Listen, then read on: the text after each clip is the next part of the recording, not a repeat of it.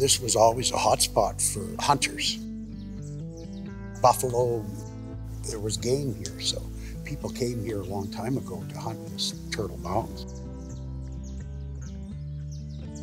The Métis, you could see why they would fall in love with it, being trappers and hunters. The lakes are so full of fish and wildlife everywhere, berries, mushrooms. I mean, it's just loaded. The ducks, the geese, the volume that they have coming over. Makes your heart pump. You want to get out there and be part of it. One of my first hunting stories, I was 5 years old and we lived right along the park. And my grandpa, he said, find some shoes and you can come rabbit hunting with me. And when the kids got home from school, I stuck it in their face that they had to go to school, but I get to go rabbit hunting with Grandpa.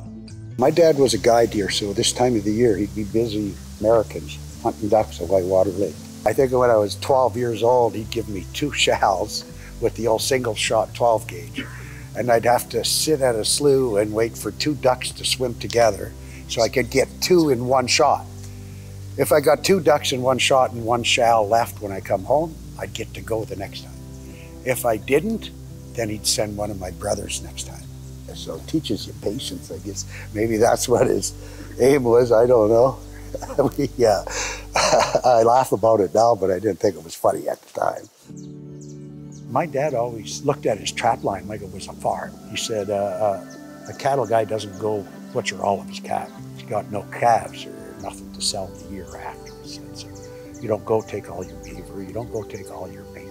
Try to figure out how many you got and how many you want to take, and which ones, which houses you want to take them from. Farm it and be respectful and be responsible.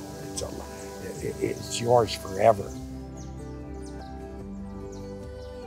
At one time here in the 60s and 70s, trappers made a really good living. The fur prices dropped almost to nothing. Lots of people that could find work close, lots of them kept their trap lines, like my dad.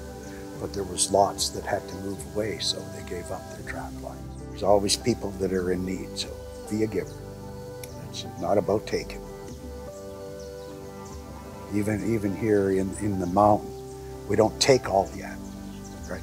If I see an animal that needs help, I'll give help. And my family were givers. My dad, my mom. It's a pride thing. You know, if you have excess, then give it to someone that needs it. Don't hog it. That's not what makes a community strong. A community is strong by its people and the givers. The pride is sitting at the dinner table, eating that piece of meat, the berry pie, the berries you picked, you know. That's where it's at. It's tougher to get everybody together, but this mountain will never be a non-Métis place, ever. Hopefully my kids and grandkids want to carry that on. Some of them seem interested. Time will tell.